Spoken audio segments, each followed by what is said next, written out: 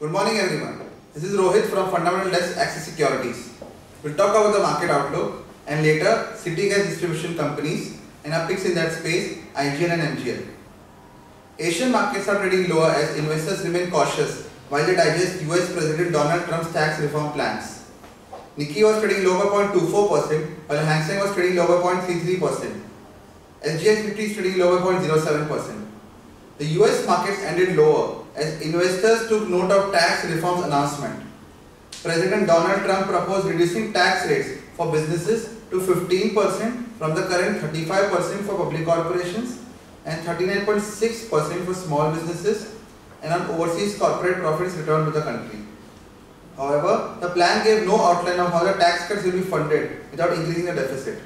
The Dow Jones lost 21.1% to close at 2975, while Nasdaq closed flat at 6025. Results to watch out for: Biocon, Kotak Mahindra Bank, Maruti, Mahindra CIE, Hudson Agro, IB Ventures, Menon Bearing, Reliance Capital, Syngene, Tata Elxsi, TVS Motors, Ujjivan Financial.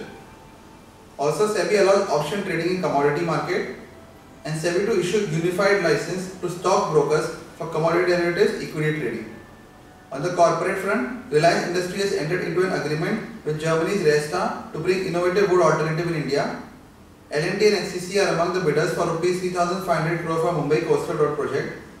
So Many Ceramics has completed sanitary ware plant expansion. The capacity has increased from 3.03 lakh pieces per annum to 11.5 lakh pieces per annum. And Petron Engineering has received a contract for a total value of Rs 110 crore for building structure works in Mumbai. And finally, Apollo Tyres has expanded its presence in European truck bus radial tyre market. Talking about the city gas distribution companies, the domestic gas price has been cut marginally from $2.5 per MBTU to $2.48 per MBTU, but gas distribution and marketing companies are in a sweet spot. Price is one among a few other triggers.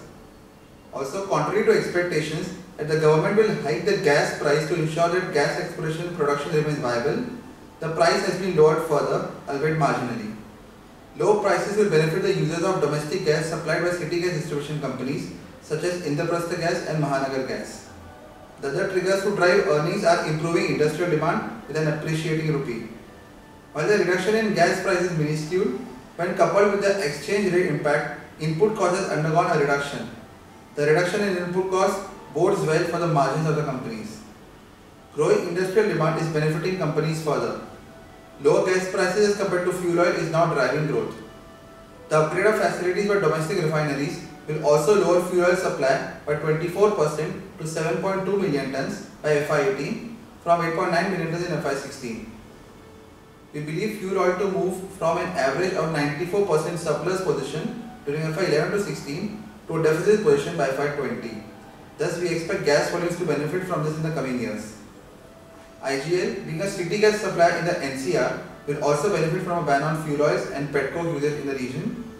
And Mahanagar Gas, which benefits from city gas supplies to Mumbai, will also see a steady rise in industrial supplies. The company had won bids for gas supplies in Raigad region in Maharashtra, which has huge industrial base too. As ramp up in supply infrastructure is underway, the benefits from the region will accrue at a steady pace. So picks in the city gas distribution companies lie Mahanagar Gas and Indraprastha Gas. This is from my end. Thank you.